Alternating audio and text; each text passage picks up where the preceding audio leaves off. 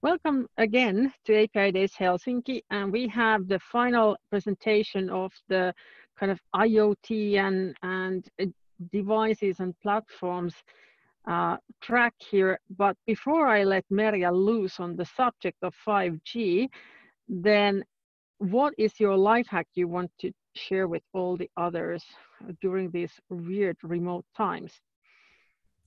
Music is the lifesaver, especially when using the ready-made lists for music. They are very good, especially when you are focusing on work and between remote meetings. They are So do you very want helpful. to confess what kind of music? Jazz music, piano jazz, classical. Yeah, I mean, classical is pretty good for concentration, but when I'm really like needing an energy boost, I confess to listening to Jennifer Lopez tracks. I know it's embarrassing, but probably you have better music taste with jazz. But hey, let's go ahead with this 5G and APIs and what in the world do they have in common? Take it away. Indeed, I will talk about 5G, edge computing and APIs. 5G is a new technology which will improve the current 4G capabilities, and it will provide ways to invent totally new ways to use the operator networks. I will now talk about safe cruising pilot, which is ongoing, and let's see where it drives us, because I'm going to talk about self-driving cars too. And also, what does this mean for API point of view? What kind of requirements will this new environment need? 5G and edge computing are indeed a very new ways for the computing, and it will change and include new components. We already have almost everything on cloud, but now there will be, with the edge computing, you will have cloud type of services much closer to the actual usage. So if we think about IoT with cameras, different types of industry, IoT, they produce lots of data.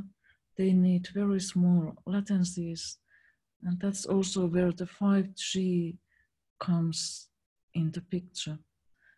The data uploaded to the back office is moving through the 5G, and it can first hit local edge servers. They are located very close to the cell towers.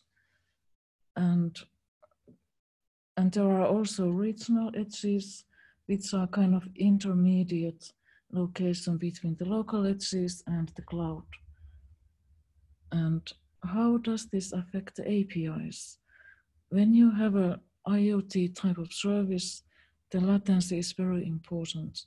If you normally would send your API requests through normal cloud here, that typically takes half second, hundreds of milliseconds, but for IoT applications, the demand is much smaller, and that's why the edge comes to the picture. And this is now very interesting when considering cars which are operating on the traffic. And this is what I'm now going to talk about in this talk.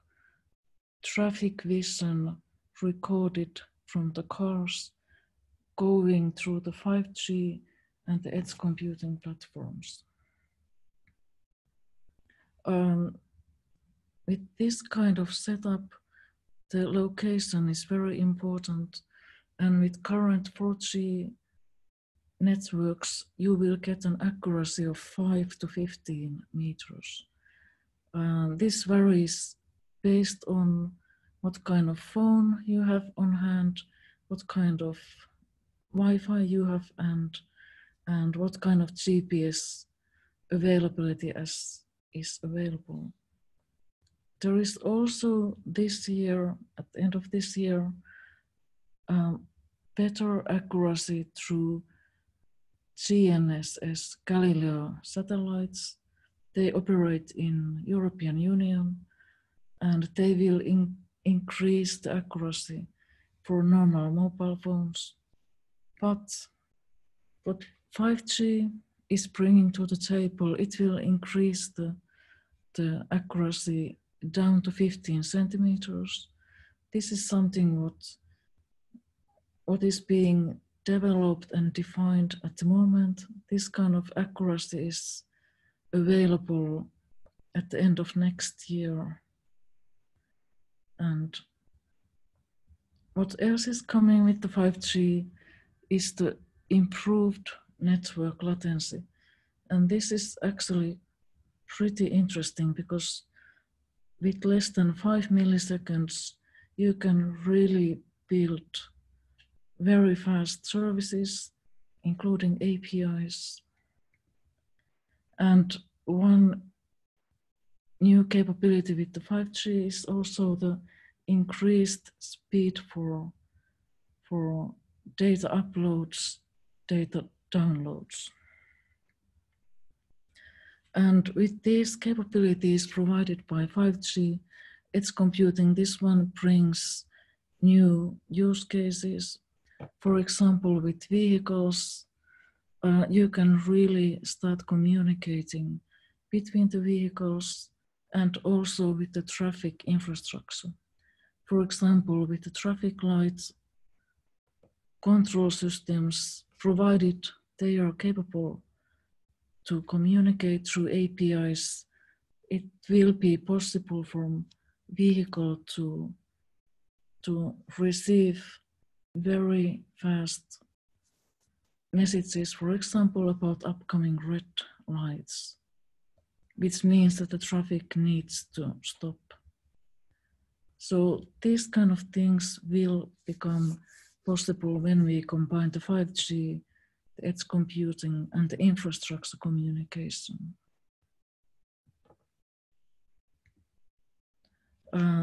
We are now currently piloting with Forum Virium Helsinki, Telia and Lempeä Edge Company to build a automatic traffic light detection. And this one is now combining these things with 5G, edge computing, using also automatic machine learning algorithms with computer vision APIs to automatically detect objects, including traffic lights, from the images. Here is the scenario we are now experimenting with. When a car is driving on the traffic, images are recorded and they are being sent through 5G to the closest edge computer, where an API exists and runs computer vision algorithms and returns immediately back the response. Whether there was any traffic lights, whether there were red lights or green lights ahead of the car. This is the upstream. From edge, it will be possible to produce the results also to other traffic, other cars in the same fleet, and also to map providers, other stakeholders who are interested in this data. And downstream, back to the vehicle, it is possible to use this very fast data with the assisted driving. And the car can act, or the driver can act based on this information. Sometimes even if you are driving on the traffic, you may not immediately notice the upcoming traffic light, so car can inform you either by voice or by sounds that please wake up, you need to stop.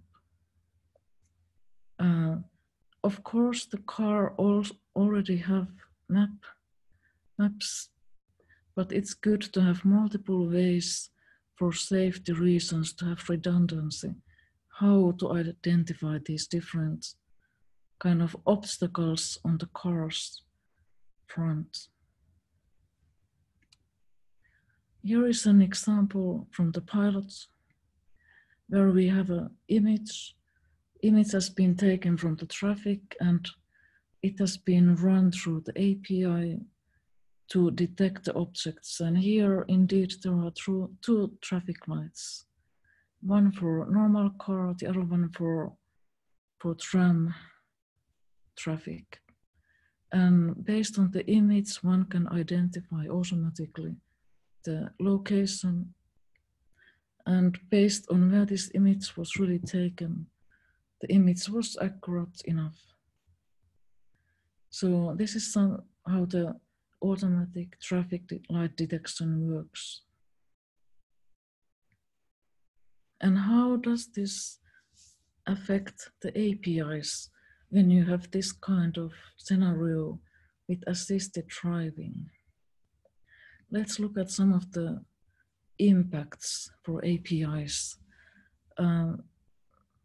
One need to consider the human reaction time. When you are driving on the traffic, there can be sudden events. For example, another car, there can be people cycling, running in front of the car.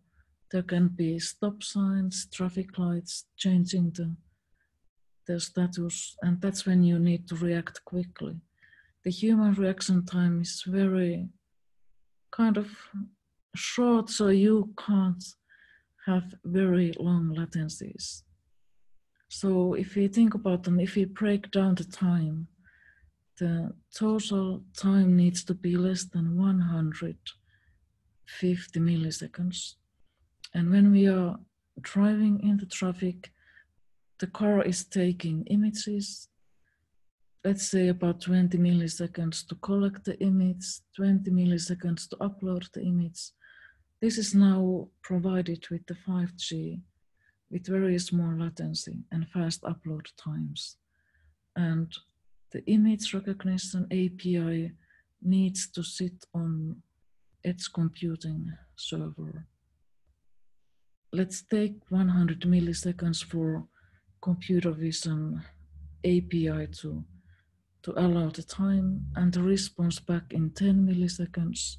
So this will be still less than the expected time. It allows to kind of give time for driver or the car automatically to stop the driving. So this is something now which really affects the API, because you need to consider what is the response time? Where do you place the API implementation? Is it enough to be on the cloud? Or do you have your edge computing server? Do you need to have it on the local edge, on the regional edge? So those are things you need to consider, because this will change the way how you normally think about the API implementation with normal browser-based user interface. This one is something different, and it will change your kind of requirements for API from different points of view. So the round trip for API needs to have much smaller round trip when considering and comparing to current APIs. Another aspect is also the security.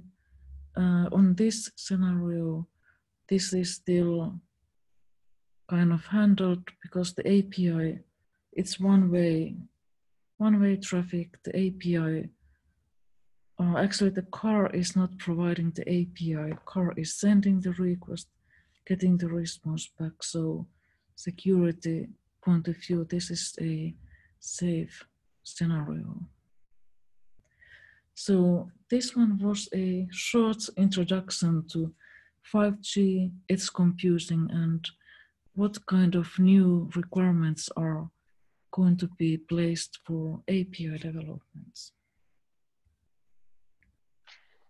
Thank you, Merja. It was a really great presentation, and those kind of physical constraints and real life risks are always let's say interesting challenge in the API development, because a lot of times it's not that your API can actually kill anybody, but in this case even that is a possibility. But how would you say like developing an API or having an API in an edge computing environment, and especially a machine learning or like AI related API. So what does that bring into the equation? Are there ready-made APIs, or do you have to just code everything yourself? Or there are, for the computer vision, you can use APIs which are provided by the large cloud providers, AWS, Google, Azure, but those are sitting on the cloud. Yeah, exactly. If you think about the response time, their times would be over 1 second, 2 seconds when you are running the prediction. So this basically means that you would have to run really the prediction parts on the edge computing, and that way you can achieve the 100 millisecond or less.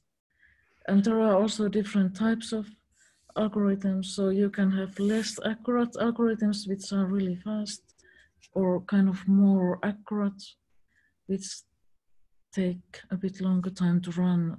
So that's also something to consider. And do you have like open source algorithms that you can just take and put into your edge environment, or is that something that you need to invest a lot of time to develop? You can actually pick, there are many good deep learning algorithms which you can use and put to the edge cloud. But the question comes always that, especially with computer vision, that do they have the right training data? Yeah. For example, here we have detected that the traffic lights are identified very well, but if you want to get more detailed identification, for example, the cyclist's traffic light, and you want to identify it specifically, you need to train it yourself. Yeah. And there is a huge difference in the kind of face recognition versus other kinds of visual recognition. And I've exactly bumped into this case in a few occasions where you have this like really nice and good and easily available cloud things that you have for a specific reason, but even there you have huge differences how they detect certain things, and even in face recognition how well they detect kind of certain age, color, or other things, like for example people with glasses, which I usually have and you have now. So those would be very hard for some algorithms to detect. So I can imagine when you start looking at different traffic lights in different positions and sizes and everything, so that must be a very tough job, and especially if you have to train it yourself. So yes, and especially things like if you take photos with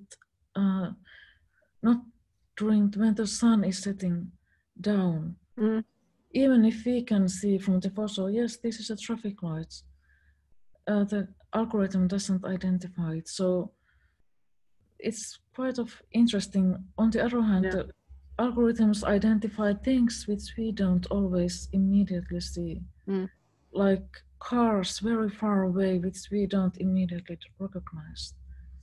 So you get kind of surprising identification, and then some common things are not identified.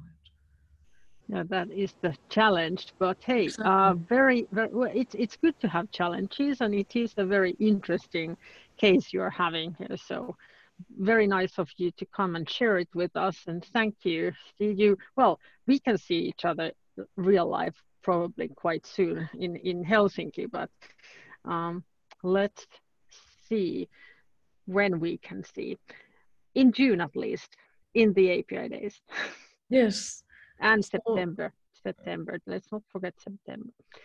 Okay, thank you. And this is the final presentation of the IoT and APIs track. So I hope that you'll look at the previous ones too.